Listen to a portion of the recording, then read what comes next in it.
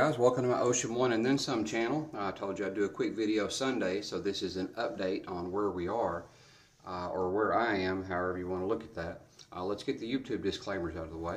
None of my content constitutes professional advice. Viewers that follow any advice, suggestions, content, trades, anything to do with this channel, do so at their own risk because you are responsible for your own actions. Alright, let's look at what I've done. I've pretty much erased the whiteboard here because I organized my trades on the other whiteboard, which was my intentions the whole time. But I want to refresh your memory. I'm just going to hold this over here. I think you guys can see this, but I'm looking at it at my phone, so it's really small. On 6th to 14th, I'd made enough money selling calls and puts. I'd made $400 or $500. I've been trading Rivian for a couple weeks now. So on 6th to 14th, I purchased one leap or long call. Basically anything, 3 months, 6 months out. Basically over 6 months is considered a leap. Anyway, could be a year. People argue over that.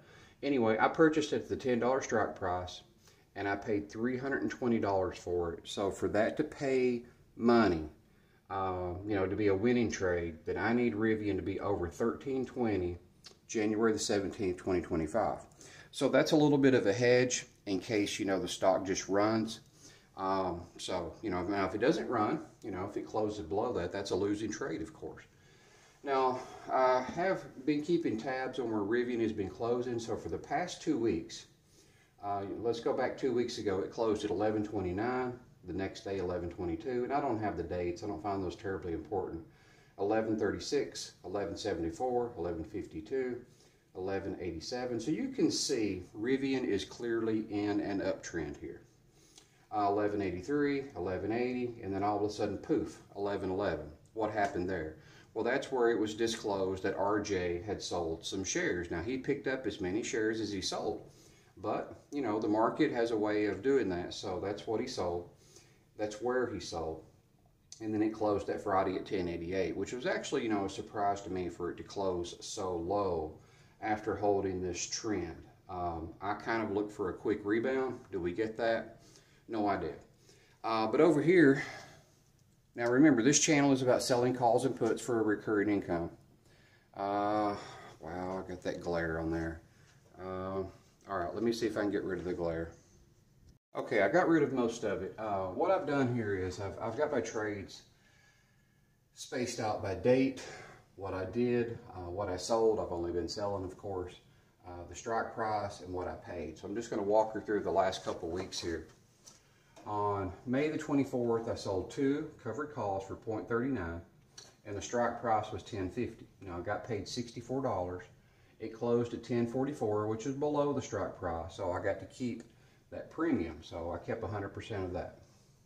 On 5th to 28th, I sold 2 covered calls for $0.31, $10.50 strike price, same strike price. Got paid $62. I did get assigned here, and I allowed that to happen because it closed at $10.92. So that was a losing trade, and I lost $20 on that trade. On 6th to 3rd, I sold 2 puts for $0.55. So after I got assigned, I just turned right back around and started selling puts. At the $11.50 strike price, now this is $1 higher, you can see, and I got paid $110. It closed above $11.50, so I got to keep 100% of that. On 6th to 10th, I sold 2 puts for $0.39 for $11.50, same strike price. Got paid $78. This is when it was disclosed that RJ had sold some shares, so we got that big pullback, and the market had a pullback, and it closed at $10.88. Now, what I decided to do here was I decided to not get assigned. So I bought to close. I paid $131 to do that. And then since I felt like the sell-off was, rather unjustified, I got fairly aggressive. And I turned right back around, and on that same Friday after I bought to close, I sold 2 puts for the $12 strike price. That's a very aggressive trade. Most people wouldn't do that. And I got paid $1.23 or $123 times 2. So I got paid $246. So if you just add up what I've gotten paid over 1, 2, 3, 4, the last 4 weeks, I've gotten paid $409.